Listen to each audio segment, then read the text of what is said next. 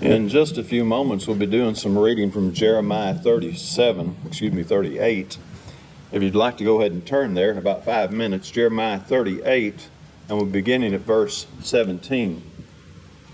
I want to start by asking the question, if you've ever been afraid, insecure, a little uncertain about the future of life, have problems kind of rocked your boat a little bit, and let me give you some reminders to help you understand the past times that you have had those things. You know, we've had our various health issues that come and go. They seem to come more and more as we get a little bit older. There's always employment concerns, economy concerns, there's the war, there's terrorism, there's gas prices. Who can ever figure those things out? If you figure that out, you're doing real good. Then there's the housing market that seems to be on a downtrend. Then there's your falling 401k. Then there's pollution that's going to kill us all eventually, right? And then you got food contamination. You don't know if you're going to get E. coli or not the next time you eat a burger, wherever you eat your burgers out at. Then you got your retirement concerns and Social Security, and what are the politicians going to do with our future? And then, bless your heart, some of you are still raising a family.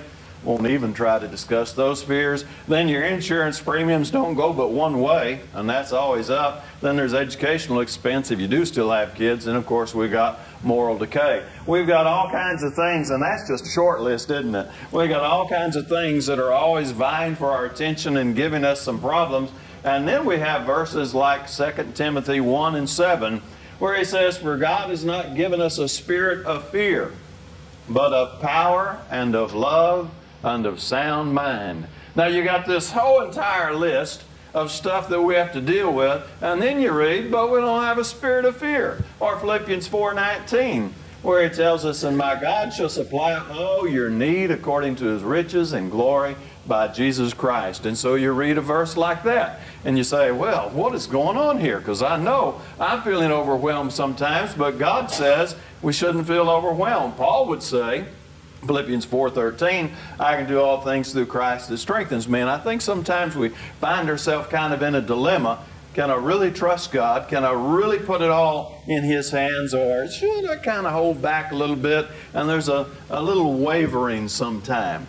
The idea of little wavering is not new at all. That's been around since Zedekiah, about 587 BC, and that's where we're going to do a little reading here. Here in one hand, we're going to find Zedekiah. I'm going to say Zedekiah sooner or later. Zedekiah gets some instruction from God, and obviously he doesn't like that instruction, because as in our second reading, which will be in chapter 39, we'll see that he ignores what God says to do. And we ourselves get ourselves in that dilemma sometimes, trying to figure out what to do with life. Starting Jeremiah 38, verse 17. "Then Jeremiah said to Zedekiah, Thus says the Lord God of hosts, the God of Israel, if you surely surrender to the king of Babylon's princes, then your soul shall live." Now pause here a second, because what he's saying is, now when this army comes against you, give up, surrender. That's not a wise nor a common battle strategy, is it? But that's exactly what God tells him to do. He says, you surrender, everything's going to be all right. Your soul shall live. This city shall not be burned with fire, and you and your house shall live. Now there's his promise. "But if you do not surrender to the king of Babylon's princes, then this city shall be given into the hand of the Chaldeans. They shall burn it with fire, and you shall not escape from their hand." And Zedekiah the king said to Jeremiah, "I'm afraid of the Jews who have defected to the Chaldeans, lest they deliver me into their hands and they abuse me." But Jeremiah said, "They shall not deliver you. Please obey the voice of the Lord, which I speak to you. So it shall be well with you, and your soul shall live. But if you refuse to surrender, this is the word that the Lord has shown me." And he goes on in verse 22 on down at least through verse 23 to tell him about the destruction that's going to come upon him. Now, he has the direction that's been given to him. He says, this is what you got to do if you want everything to go okay. Now, it's not according to human wisdom. It's certainly not according to political wisdom, but it's exactly what God says to do.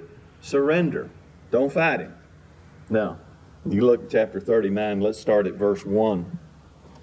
"In the 9th year of Zedekiah king of Judah, In the 10th month, Nebuchadnezzar, king of Babylon, and all his army came against Jerusalem and besieged it. Now that was in the 9th year. Now there's this long siege going on. Verse 2 says, in the 11th year of Zedekiah, in the 4th month, and the 9th day of the month, the city was penetrated. Now they have been under siege for a long time. And all the princes of the king of Babylon came in and sat at the middle gate, and it lists all the names there. We'll go to verse 4 now. So it was when Zedekiah the king of Judah and all the men of war saw them that they fled and went out of the city by night by way of the king's garden, by the gate between the two walls, and went out by the way of the plain. Now that looks like the thing to do, doesn't it? I mean, your enemy has besieged you. They've been out there a couple of years. They finally break through, and things are really looking tight. What in anybody's mind would say, okay, it's time to surrender and plead for their mercy? No, there's a gate, there's a path open. We're taking it, we're heading for the hills. That's exactly what Zedekiah does. Verse 5, but the Chaldean army pursued them, overtook Zedekiah in the plain of Jericho. And when they had captured him, they brought him up to Nebuchadnezzar, king of Babylon, in Riblah, in the land of Hamath, where he pronounced judgment on him. Then the king of Babylon killed the sons of Zedekiah before his eyes in Riblah. The king of Babylon also killed all the noblemen of Judah. Moreover, he put out Zedekiah's eyes, bound him with bronze fetters to carry him off to Babylon. Now, think about that. The last thing that Zedekiah saw was his sons being killed and perhaps some of the noblemen also being killed. Why? Because he did not do what God said to do. God gave him instruction. He doubted God's instruction, feared God's instruction, wasn't sure what to do with it. So in fear, he ran a different direction than what God told him to do. Verse 8, and the Chaldeans burned the king's house and the houses of the people with fire and broke down the walls of Jerusalem. And it goes on to tell of some of the destruction that came upon them.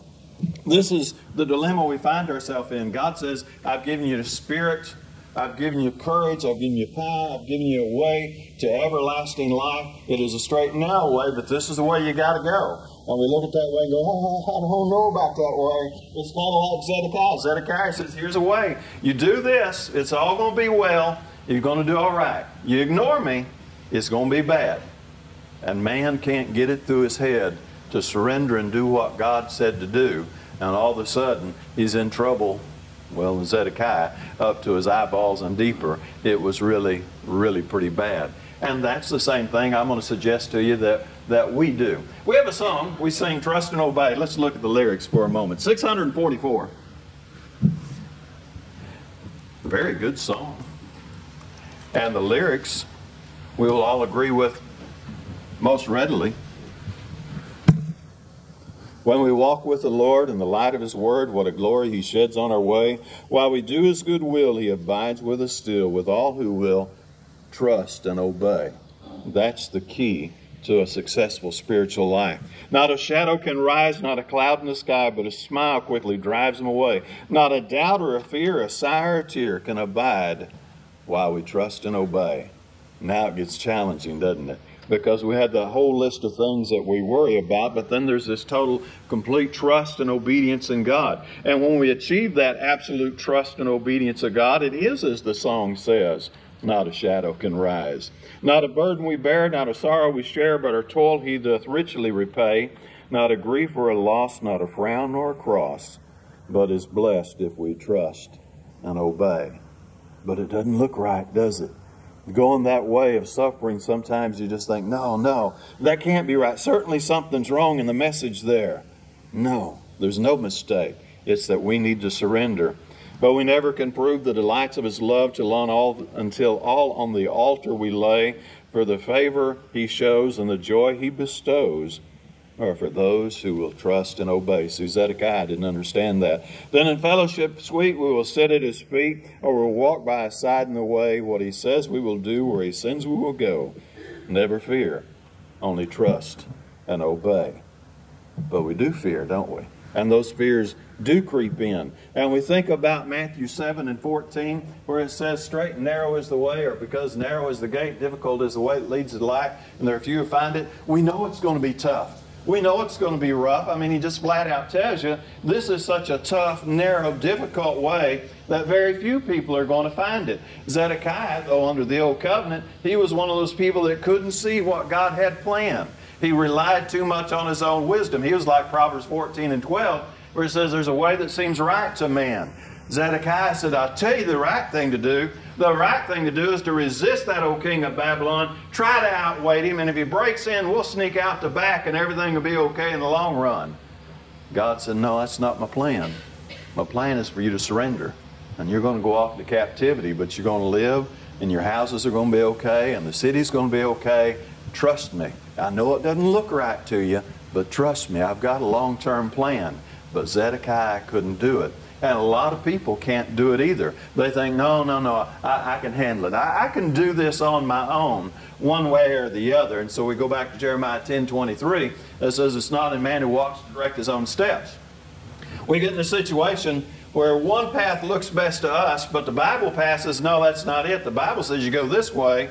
My wisdom says, no, you go that way. The thing you have to learn to do is say, well, you know, it's not in me who walks to direct my own steps. I'm going to trust God on this. And I know the path that He's pointing out to me right now looks like pure suicide. And I'm sure that's what it looked like to Zedekiah. Surrender? Are you kidding? If the Chaldeans don't abuse me, then those Jews who've already defected, they'll abuse me. There's no way I can win doing it that way. I got a better plan. He didn't have a better plan. And sometimes we're in that same thing. We think, boy, God's way is tough. Surely God's way couldn't be the right. No, something wrong about that way that God said, because we don't see what He sees. And it's kind of difficult to look on down that path. That obedience, that trust and obey is absolutely essential. Matthew 7:21. It's those who do the will of the Father that enter the kingdom. And that's not just about denominational things that we talk about all the time. That's also these personal things that we talk about. When He says, present your body a living sacrifice. When He talks about let no corrupt communication proceed out of your mouth. All of those things that are just basic morals that He says, this is the way to go.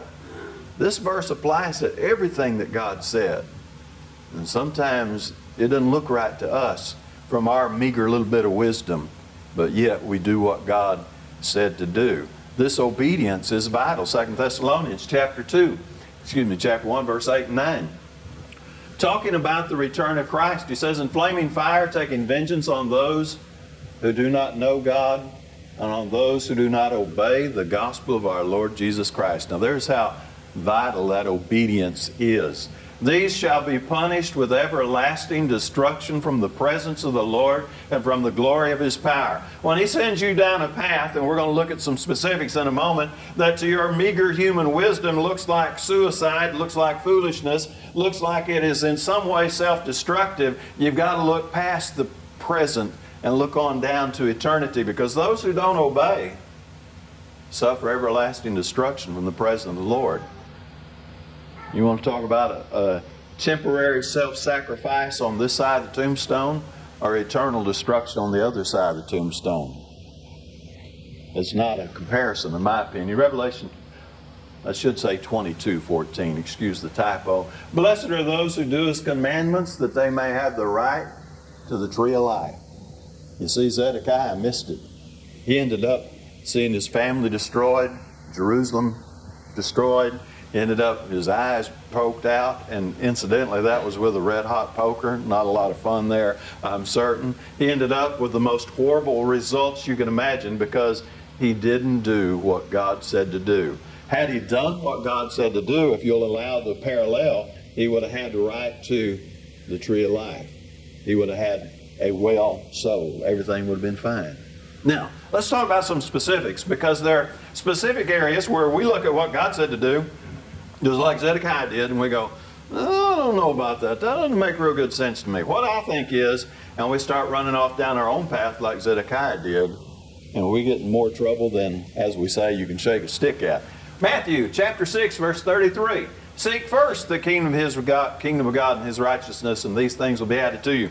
Use this verse all the time. And so here you are, you're looking at your material concerns. That's what the context is. It's food and clothing. And God says, don't worry about it. Don't worry about that. He said, you put me number one, make me your priority. Seek first my kingdom, and I'll take care of your food and your clothing needs. And a lot of people look at that verse and go, I don't know. This don't make sense to me. Boss has offered me this overtime on Sunday. I don't have to take it, but that's an extra $200 on my paycheck, and that's a done deal right there. I don't know if God can really handle it if I say no. I'd rather go to worship service, and we're $200 shorter than we would be. You see, and all of a sudden the boss says, oh, this guy works Sunday. And he'll work Sunday, and he'll work Sunday, and we get further and further away from God, and before you know it, church becomes a thing that's on the peripheral at best, if not entirely forgotten. There's a way the world looks at doing it, and the world thinks it's got it all figured out, but the world's not looking far enough. And when we forget and we put those material things first, even if it's just first in the privacy of our heart, then we run into all kinds of trouble. When God said, me first, and you look at that and go, oh, I don't know. Remember Jeremiah 10:23. It's not a man who walks direct his own steps, and you turn your attention back to God and said, if God said it, that settles it. I don't know how He's going to work it out, but He said He would, and I'm going to absolutely trust Him with everything I've got. That's a tough one. Zedekiah couldn't do it. Can you do it? It's something to think about. Romans 12, verse 1 and 2. Therefore, brethren, by the mercies of God, that you present your bodies a living sacrifice, wholly acceptable to God, which is your reasonable service. Now let's pause there for a moment.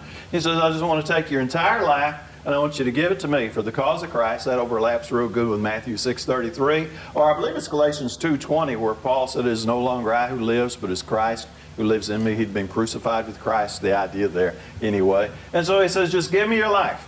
Live it all for me. Wait a minute. Religious people usually don't do too good in our society. Usually religious people end up, kind of in the shadows and ribbed and harassed a little bit. I don't know if I really want to do that. Well, from a worldly point of view, Christianity is not the best thing you can do. But God said, do it. Present your body a living sacrifice. He said, if He said it, don't question it, just do it. Sacrifice. Give yourself up to Him. Can you do it? Zedekiah couldn't do it. But can you do it? That's the one that counts now, isn't it? Do not be conformed to this world, but be transformed by the renewing of your mind, that you may prove what is that good and acceptable and perfect will of God. We are the ecclesia. We have been called out, right? So don't be conformed to this world. Get out of this world. You don't talk like this world. You don't dress like this world. You don't act like this world. This world is not our home. We're just passing through. Our treasures are laid up somewhere beyond the blue, aren't they? That's what we sing anyway. And yet when it comes to actually doing it, it's like, oh, I don't know. If I'm going to go along at work, I'm going to get overlooked for that promotion. If I don't go along at work, then when they start laying people off, I might be the first one to go. And these concerns start coming up. And you got to look on down the line. You got to look past the tombstones where you got to look. But now you got to say, I'm going to trust God. Doesn't always make sense to me. I can't always see the wisdom in it. But God said it. That's what I'm going to do. Now again, Zedekiah couldn't do it. Can you do it? It's a tough call. And it's easy to sit in our pews and stand here at the podium and intellectually say, oh, sure. It's when push comes to shove and you're actually put in the situation, that's when it gets tough. Matthew 5:16. Let your light so shine before men that they may see your good works and glorify your Father in heaven. We also have the song, The World's Bible, which is number 512. We may look at it. I'm not sure. I think you're familiar enough with it. But it says, let your light shine. Be a Christian. Be a Christian every day, every place, no matter where you are, what you're doing. You are a Christian. And that is the way you're supposed to live your life. You're not a chameleon. You don't blend in. You stand out. That's not always the wisest thing to do, though, is it? And so Zedekiah looked at his particular instruction and said, don't think that's wise. I can't do that. God said, you be the world's Bible. You be the one that stands out in your own little corner of the world. Because there are people you can touch that nobody else can touch. Now, we might know the same people, but because of personalities and stuff, some of us match up better than others. There's some people you get along great with, and somebody else gets around them, as one friend described another friend of mine, said he's kind of like trying to hug a cactus. You know, it's just some people are that way. They're hard to get close to, but for inexplicable reasons, somebody else gets right in and close with no problem at all. So no matter where you are, who you're around, when you're around them, you remember to let your light shine. And if for some reason that doesn't seem like the wise thing to do, then you defer back to Jeremiah 10:23. You think about Zedekiah. When he leaned upon his own wisdom, he suffered pain and destruction like we can't begin to imagine. You don't want that to happen. Matthew 12:36, words, I'm going back to Ephesians 4:29. But I say unto you that for every idle word men may speak, they will give an account of it in the day of judgment. For by your words you will be justified, and by your words you will be condemned. There are some people that think they got to talk like the world to get along with the world. This can happen at the workplace, in your social circle, and that if I don't act like the world and talk like the world, then I'm going to be marked. I'm going to be kind of shoved out or something. And you know, you got to go along to get along. Again, you don't talk like the world, because every word. Now you look at that passage and you go, every idle word? That seems pretty strict. That seems pretty severe. Zedekiah thought surrender was pretty severe too, but that was the way of victory. And here, learning to keep our mouth shut when it ought to be shut and not saying inappropriate things is also our way of victory. I know there's some times that it sure feel good just to go ahead and say it. You know, let somebody have a piece of your mind. Of course, if your mind's like mine, you don't have too many pieces left to give away, so you need to hang on to them. Just trust God. Jeremiah 10:23, He knows what's going on. He's got the whole big picture understood. Hebrews 13:17, obey those who rule over you. Be submissive, for they watch out for your souls. This, I believe, talks about the eldership. Most authorities would agree this talks about the eldership because they watch out for your souls. It's easy to say, isn't it? We got elders, we appointed elders, we're going to get behind the elders and do what the elders say. What? Beige carpet? Who is the idiot decided we needed beige carpet? Well, I'm going to a different church if they're going to put that kind of carpet down.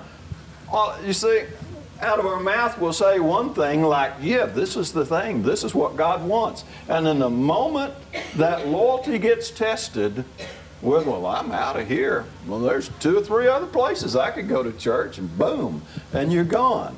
And when you do that, you violate the entire submission the passage is talking about, and you run into the same defeat and destruction that Zedekiah did, even though you think you're doing yourself this wonderful, great, awesome blessing because you're getting out from under an idiot eldership that doesn't have any better sense than to buy a light carpet to put in a place that's going to have public traffic, you know? And I use that very trivial, silly example because people are that trivial.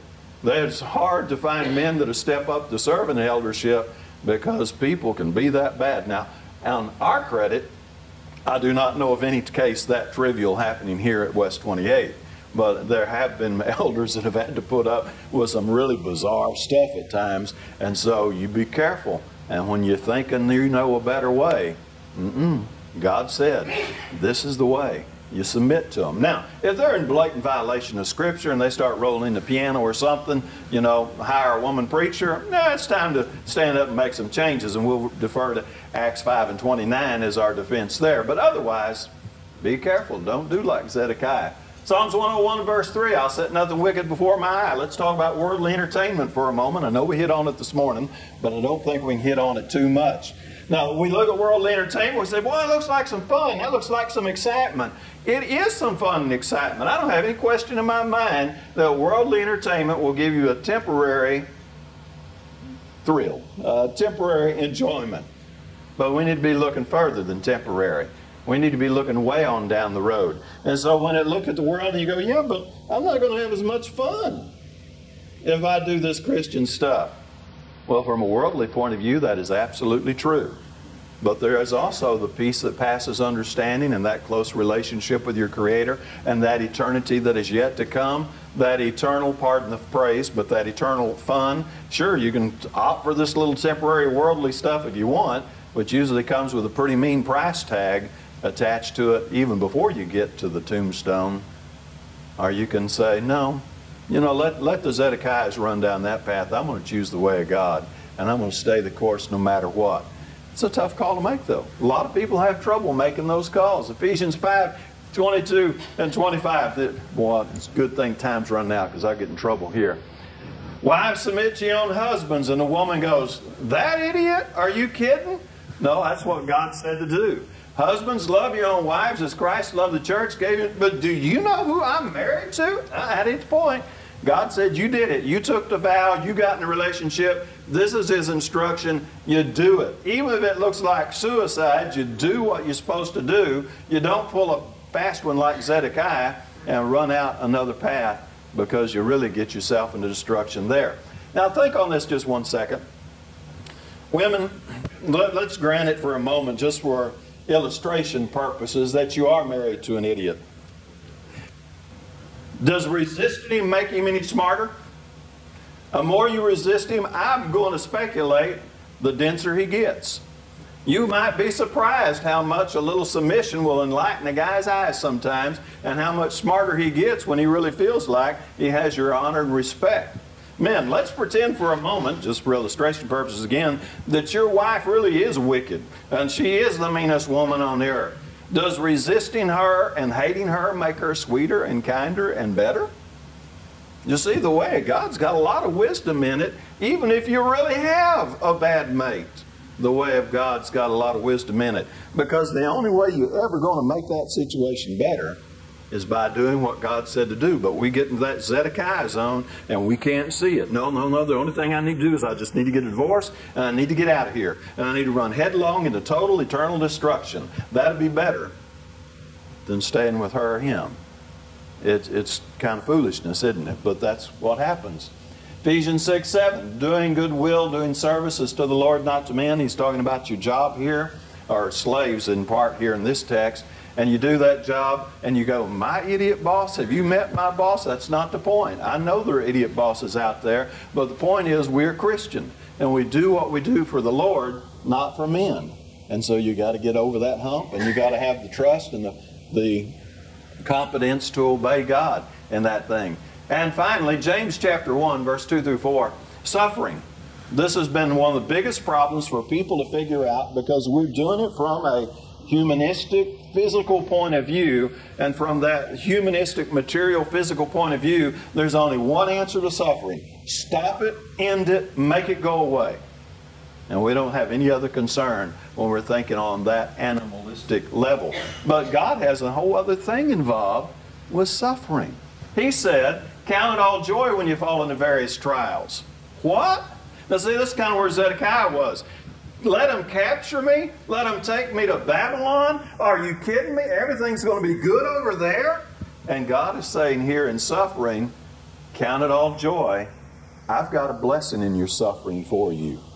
But you see, it's hard to see if you don't trust completely in God. Count it all joy when you fall into various trials, knowing the testing of your faith produces patience, some say perseverance.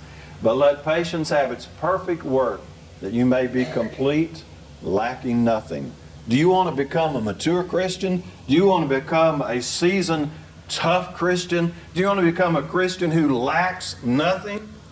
And guess what? You're going to have to go through some various trials, because nobody reaches maturity by sitting in a pew doing nothing but singing a song about how they love Jesus and observing a few of the things that we do. You become a tough Christian, a seasoned Christian, an experienced Christian by going through various trials and keeping your eye on the goal and not letting your attention drift out of the ways and running for the hills like Zedekiah did. One more verse, Job 13 and 15. Though he slay me, yet will I trust him. That is something Zedekiah didn't understand. Zedekiah, I don't think, could have understood that. Even though he slay me. This is the trust and the obedience we're talking about. Even if God decides, okay, this is the time to die. You heading for the hills? Are you saying, you're my heavenly Father, you're my Maker, you're my sovereign Lord. If you will it, I'm going to work with you every way I can. I am walking with you even through the valley of the shadow of death.